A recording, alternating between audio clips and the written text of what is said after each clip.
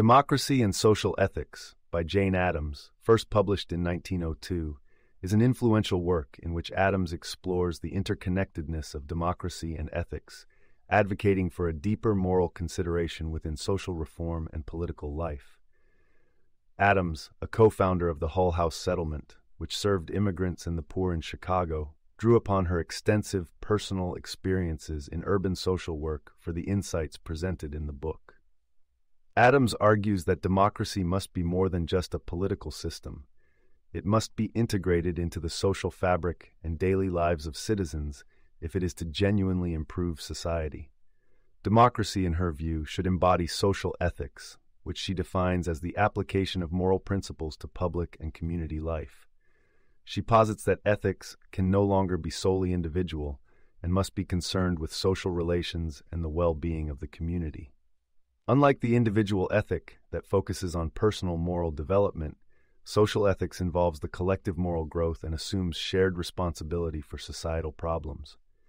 In the book, Addams notes that social problems such as poverty, inequality, and corruption cannot be effectively addressed by isolated individual actions. She illustrates that traditional ethics frequently address personal issues, but do not adequately consider the systemic and structural causes of societal challenges.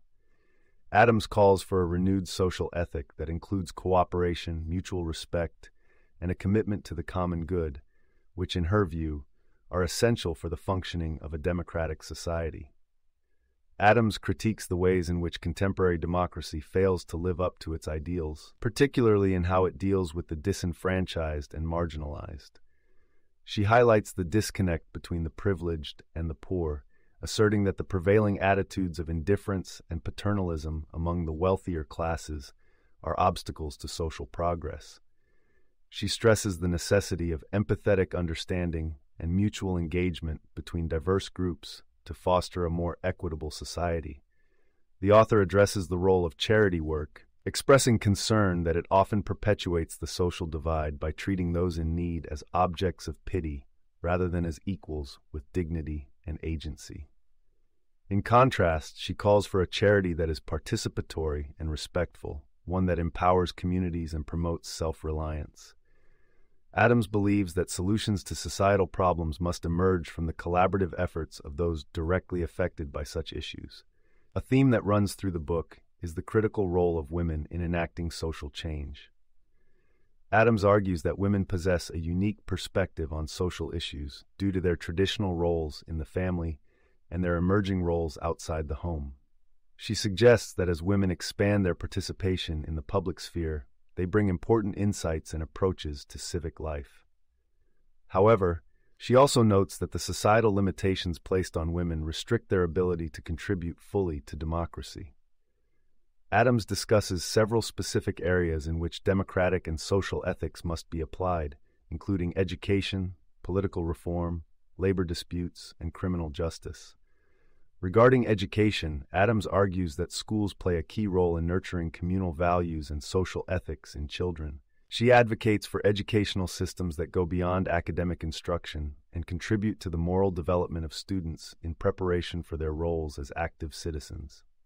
In the political realm, Addams observes that political corruption and partisanship undermine democratic integrity. She calls for a higher standard of public service, where politicians act as stewards of the common good rather than as servants of special interests. Moreover, she emphasizes the importance of nurturing an informed and active citizenry that demands accountability and transparency from its leaders. Addams addresses the often antagonistic relationship between labor and capital, arguing that a social ethic could foster better understanding and more equitable negotiations. She believes that labor disputes are not simply economic, but are deeply ethical concerns that require a shared commitment to justice and the rights of workers. Addams envisions a society in which workers have a voice and are valued partners in economic progress.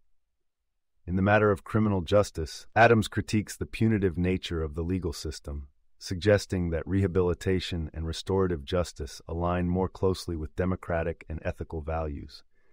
She points to the need for societal reforms that address the underlying factors leading to criminal behavior, such as poverty and lack of opportunity. Throughout the book, Addams underscores the importance of direct engagement and personal involvement in social reform. She encourages individuals to move beyond passive sympathy to active commitment in addressing the challenges within their communities. This engagement, according to Addams, is essential to bridging the empathy gap between different social classes and fostering a deeper sense of solidarity and mutual responsibility. One of Addams' central messages is the transformative potential of democracy when it is driven by an ethic of care and interconnectedness. She envisions a democratic process that is not only about governance, but also about cultivating relationships and communities that are just and humane. Addams stresses that an ethical democracy should strive for the full development of every individual and should aspire to create conditions that enable all people, regardless of their social status, to live fulfilling and productive lives. In conclusion, Democracy and Social Ethics is a profound reflection on the moral underpinnings of a democratic society and the ways in which social ethics can inform and strengthen public life.